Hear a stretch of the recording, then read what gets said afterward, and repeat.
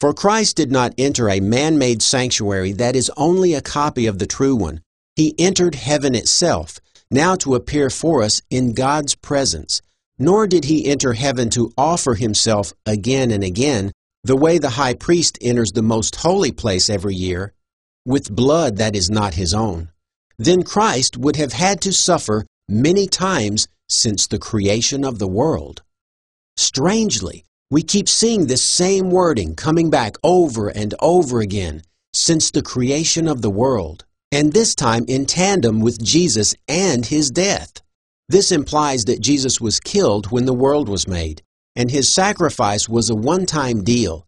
The author of Hebrews contrasts Jesus' once-for-all death with the earthly high priests who offered sacrifices each year. The author tells us that if Jesus had to sacrifice himself more than once, he would have had to do it many times throughout history, starting at the time the world was created. This belies the underlying belief that Jesus' crucifixion actually happened at the time the world was made. But wouldn't it be nice if we could find at least one reference that just came out and point-blank said, Jesus was killed at the time the world was made? Revelation 13:8. All inhabitants of the earth will worship the beast, all whose names have not been written in the book of life belonging to the Lamb that was slain from the creation of the world. Well, well, well, what have we here? I think we just hit pay dirt. Slain from the creation of the world. Or another way to say it, crucified at the time the world was created.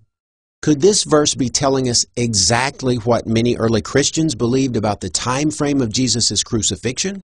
Could the author of Revelation be telling us that Jesus was killed around the time when the world was created?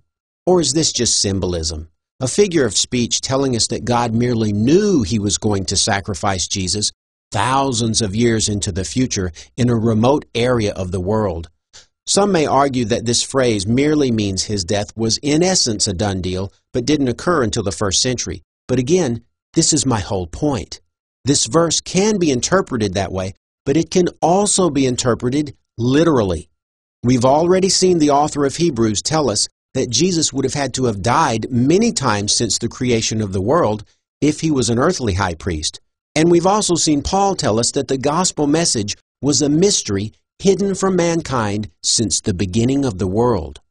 I submit to you that this verse is not symbolic, but a fossil relic of early Christian belief that has miraculously survived the glosses and interpretations and edits of the Christian scribes and made its way to us today. And until now, since the notion of a mythical Jesus has only arisen in the last couple of hundred years, the only way people could interpret it was to say that God only knew it would happen later, but did not really happen when the world was made.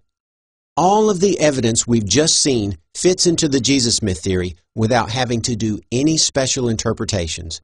But the Orthodox view has to do some squirming and wriggling just to make them make sense. Paul tells us the gospel had been hidden since the world began. How could Jesus' death and resurrection be hidden throughout the ages unless it had actually happened at the beginning of the ages? Hebrews tells us that Jesus would have had to have been crucified many times since the world began if he was like the earthly high priest. And finally, Revelation tells us point blank that Jesus was, in fact, crucified around the time when the world was created.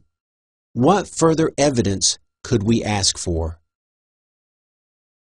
We've just seen many verses that say Jesus was existing before the universe was even created, and that it was created by him and through him. And we've also seen one New Testament writer say that if Jesus had to offer himself as a sacrifice more than once, he would have had to have done so since the beginning of the world. And we saw one New Testament writer, the author of Revelation, tell us explicitly that Jesus was killed from the creation of the world. That's very peculiar if we think about the Orthodox view, which tells us that Jesus was killed sometime in the first century, maybe 30 years into it, in a small Middle Eastern region known as Palestine, on a small, tiny hill called Golgotha.